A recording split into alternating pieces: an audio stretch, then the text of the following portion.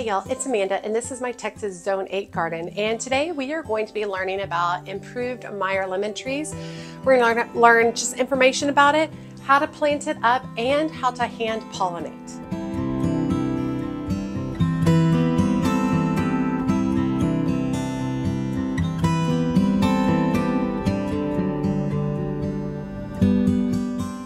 Okay, so if you followed my Costco video, I purchased this tree for about $30 at Costco maybe a week ago. Since then, I did go buy homegrown plants, and they had the same brand and the same variety for twice the amount. So I feel really good about what I got, the price that I got this for. I'm very excited about it. Since then, it has started blooming like crazy. I've had it inside. We have got to get this guy potted up and outside so that we can start perhaps making some lemons. Okay, so I've been doing a lot of research about improved Meyer lemons. So improved Meyer lemons is a new variety based off the original Meyer lemon variety. The original Meyer lemon variety had a lot of issues with disease and pests. This new variety is disease and pest resistant. It is a cross between lemons and mandarin oranges, and it's known for a really thin skin and very juicy fruit. Now, it is self-pollinating, meaning each of the flowers has the pollen that it needs and the stamen that it needs, has all the female and male parts to create fruit, which is really cool. So you can just buy one tree and be good. You don't need like a male tree and a female tree. It can also bear fruit within 2 years, and it can bear fruit inside and outside, which is very, very cool. Everything we're going to be doing today is going to be geared towards having this outside. So I wanted to make sure that I let y'all know that. Now, typically these trees are going to give you a really big, heavy harvest in the winter, which is kind of cool that that's when the fruit is available. That's when you're harvesting the fruit, because that's the time of the year where there's just not, a lot going on. So it's really kind of neat to think that I could have this tree filled with lots of beautiful yellow lemons. Now, these can get about 6 to 10 feet tall. However, if you plant them in a container, it will contain their root system and definitely keep them smaller. You can also prune them to size, which works well. I have this in a tree form, but you can also grow this in more of like a bush shrubbery form. These are hardy in zones 8 to 11. So if you're in a colder zone, most likely you're going to have to put it in a greenhouse or bring it inside. You really want to start, it's hardy to about 20 degrees. But I would say if it starts getting below 30, then maybe go ahead and bring it inside during those chilly temps, just so you don't lose it. Remember that when we're planting in a container, you need to plan for it being colder, a couple of zones colder. So even though this is zone 8, I would plan on it, since it's in the container, I would kind of assume that it's going to be at the cold point of zone 6, which definitely means I need to bring it in.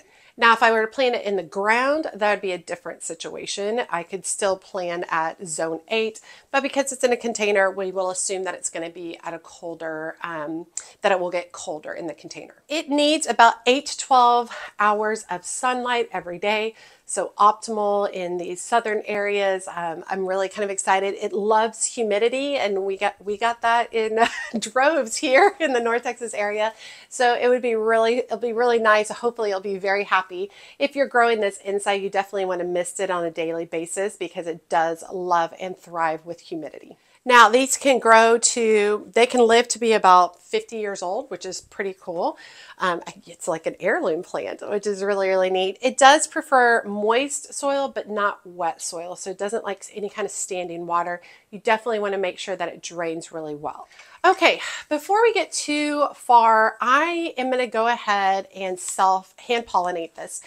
The reason I'm doing that is I've had this guy inside, so it has not had access to any pollinators outside, and these flowers are getting older and some of them are starting to drop. So I want to go ahead and see if I can go ahead and help it fruit this year. Now, most of these Meyer lemon trees, they can fruit in the first 2 years. I don't think this is an overly old, I don't think it's a super old tree or anything, so it might be a year or two. It might not be capable of bearing fruit this first year, but I want to go ahead and give it a try with the hand pollination. And the reason I'm going to do that now before I pot it up is I'm going to be knocking this tree around quite a bit when I'm potting it up, and I don't want all of the pollen and flowers to fall. So I'm going to bring you in and I'm going to show you how easy it is to hand pollinate this. Okay, so I'm going to start with this little cluster right here. I've just got a nice, clean, soft paintbrush. You can also use a cotton swab. Okay, so the female part is kind of the stronger, more erect part. And then on the edges are all of the pollen areas. So you just want to brush your brush over the pollen areas, all the loose pollen around the sides, and then make sure you rub it on the central female portion of the bloom. It's as simple as that. And I am going to drop some petals as we're doing this, but that's okay.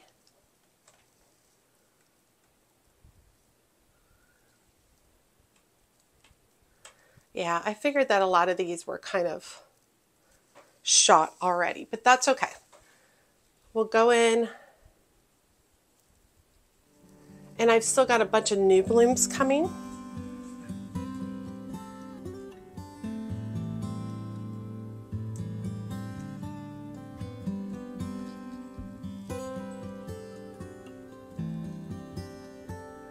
This does take a little bit of time, but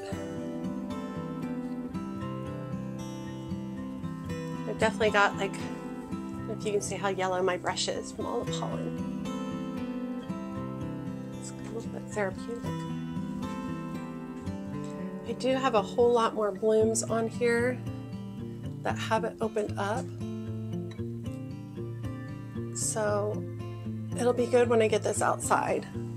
I have that opportunity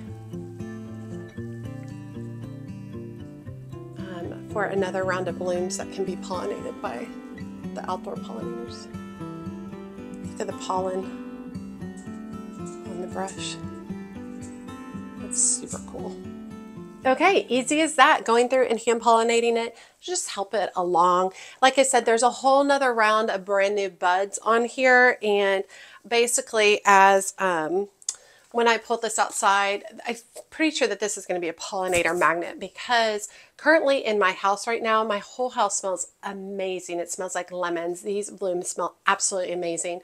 And so I'm pretty sure outside it's going to be a huge draw for pollinators. Okay, so now we're going to pot it up. Now I want to put it in a pot that's 1 to 2 sizes larger than the actual container.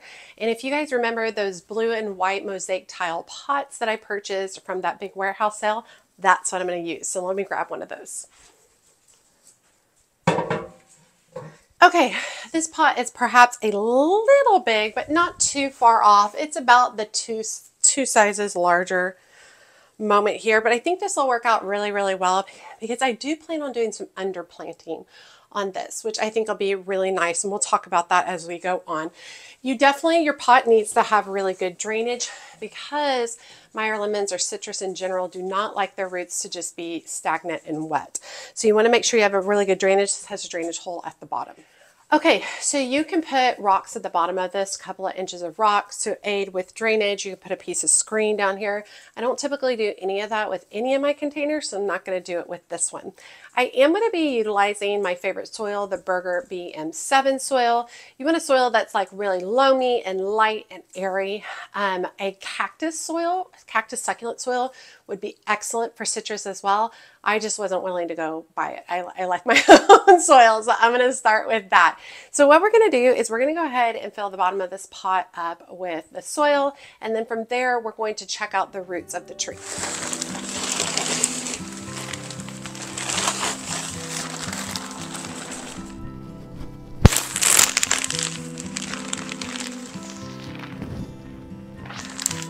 Okay, I've got it about halfway filled up with soil. So let's talk fertilizer. Okay, so you can definitely purchase a specific citrus fertilizer, citrus tone. I think like Dr. Earth has one. There's lots of different varieties that are specific to citrus.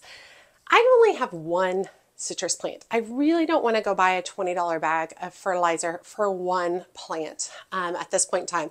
So I did a little research, and turns out plant tone works in a pinch, which works out really well. So if you don't want to go buy fertilizer for one specific plant, I did research. Plant tone has a lot of what the citrus plant needs, and so it will definitely work as well. So I'm going to go ahead and add some of this to the soil. And then I am going to mix that into this layer of soil here. All right, so next let's check out our roots. So I'll pull this out. Ooh, Go watch out for that fan up there. That took a bunch of my blooms off. Oops. Okay, so taking a look at my roots, I'm looking to see if I have any roots that are dry, that maybe look like they're not rotted or like they've got issues. I don't really see any. And then I'm also kind of looking to see if I've got roots that are starting to circle, and I really don't. This is actually in really, really good shape. So I'm real happy about that. So what I'm going to do is I'm going to just settle this down into the pot, aiming for the center. And now we're going to backfill with additional soil. When I backfill with additional soil, I want to stop the soil at about 1 inch below the crown of the plant. And the reason we want to do that is because citrus doesn't really like to have very wet soil, and it doesn't like wet roots. And so having it sit up a little bit higher helps with its drainage and keeping it from getting too moist.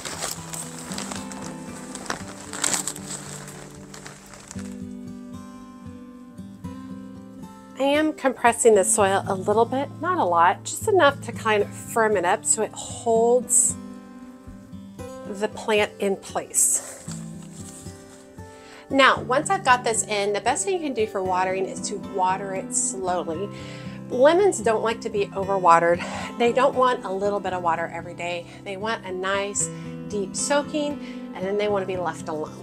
And they want to be left alone until the top 2 inches of the soil are dry.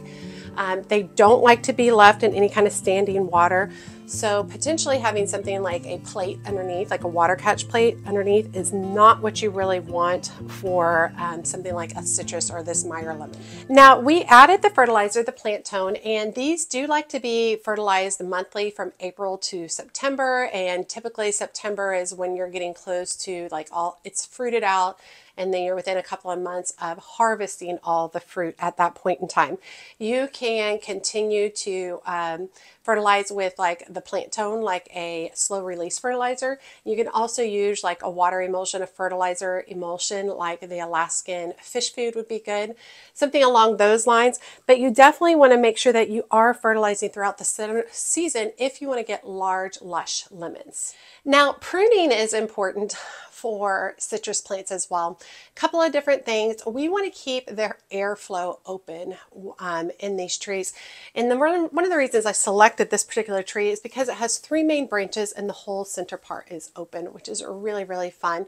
Over time, pruning as needed, you want to prune any branches that cut back into the plant. So like this guy right here, you see him? He's kind of coming back into the center of the plant. I'll watch him, and maybe this year after he produces some lemons, I'll cut that particular portion out and allow more airflow. It's so small right now, it's not really going to cause any issues. You also want to cut out what's called long leads, which are going to be branches that are going to go straight up and they're not going to bear any kind of fruit. So what you want to do is just trim those out whenever you see it. If you see any that aren't producing any fruit, that's something to let go. And when I say aren't producing any fruit, they're not going to have any blooms on them at all. Those are just basically leads that are gathering more energy for the plant, but we really don't need to waste the time on that, and you can just trim those out. So one of the things I read about Meyer lemons is that if you underplant them with things like herbs and flowers, it actually really helps them, the flowers become pollinated, and it helps you produce more lemons. So what I'm going to do is I'm actually going to grab some of my petunias that I grew from seed, and we're going to go ahead and tuck some of them around the base of this. Okay, I pulled a few out. The first one is a lilac ice, and the petunias that I started this year get pretty big. So I'm hoping that these will kind of grow over and flow over the edge. I think would be absolutely amazing. Now I'm going to be sure, I'm going to really aim towards the edge of the pot because I don't really want to disturb the roots of the citrus. It doesn't really like for its roots to be messed around with. But you can see the trailing habit would be really fun on these blooms. I'm also going to plant a Triumph mix. This particular one hasn't started blooming yet, but it will soon. All my petunias are now out in the greenhouse officially, and they are as happy as can be out in the beautiful weather and sun that we're having. You could plant some cilantro and parsley, would be very, very cool here as well. This is an Opera Supreme Lilac Ice. So I have 2 of those and 1 Triumph. But look at the trailing tendencies of that.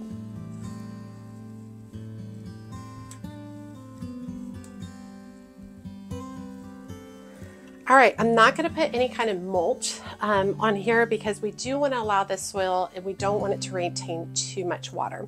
I will have to pay attention. I'll probably have to spot water some of the petunias, but that's not a problem. And truthfully, these petunias will fizzle out into June, into July. It'll just be too hot in my area for them. And so I might come back here and back plant with something like purslane, which kind of has succulent tendencies and would probably do really well with some drier conditions.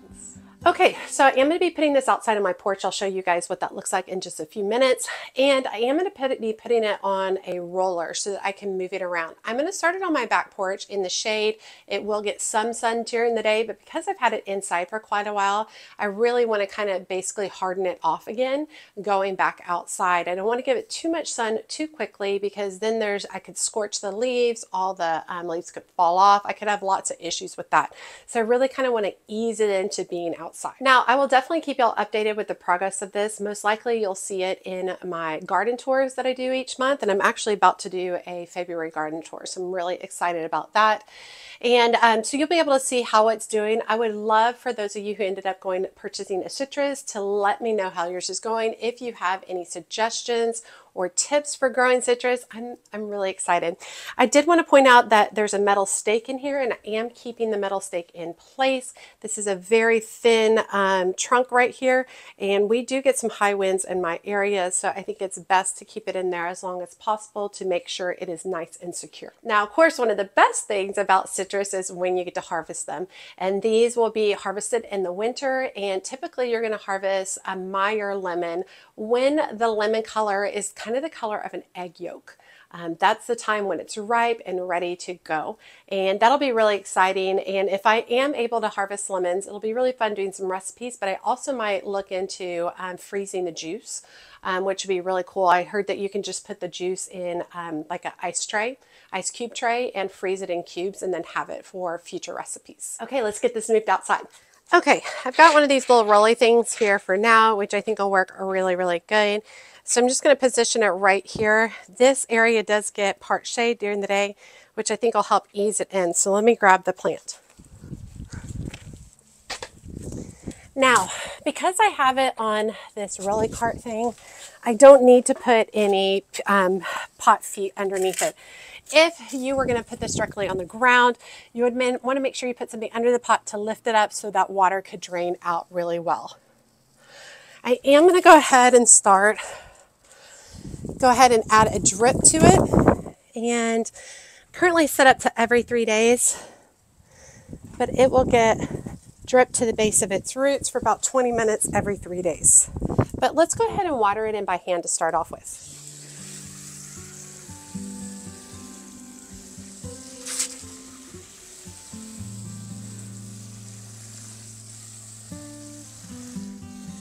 So I'm just going to allow the water to dribble in right now. And I am going to pay attention to make sure that I see water coming out the base, which is really important.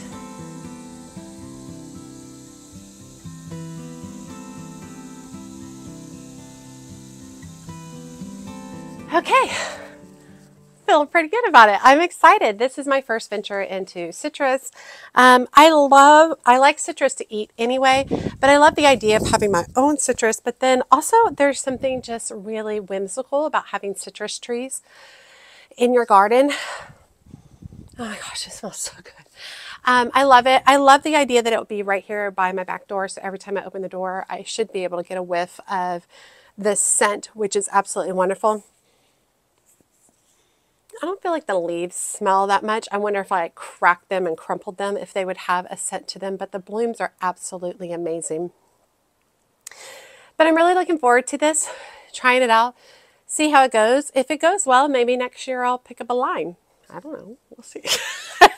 I don't know, maybe I'll like the Meyer Lemon so much I'll want two, you know, so we'll see how it goes. It might not even fruit this year. Typically it takes a couple of years before it fruits, so it might not even fruit this year, but that would be okay too. It's still beautiful and fun to enjoy, and I think it's just going to be a really fun addition to the garden. All right, I hope you guys enjoyed talking about how to pot up an improved Meyer Lemon. Talked a little bit about the history of the improved Meyer Lemon, some of the stats about it, how to fertilize, how to prune, and when the time comes for pruning, I will come back with you guys and show you how I go about pruning this as well.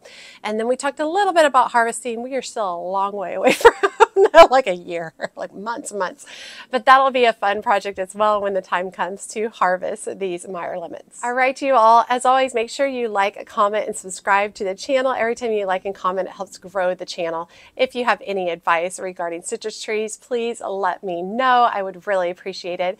And make sure you check me out on my social media outlets, including TikTok, Instagram, and Facebook. As always, she's a mad gardener or decorator or anything else that she wants to be. Thanks, y'all.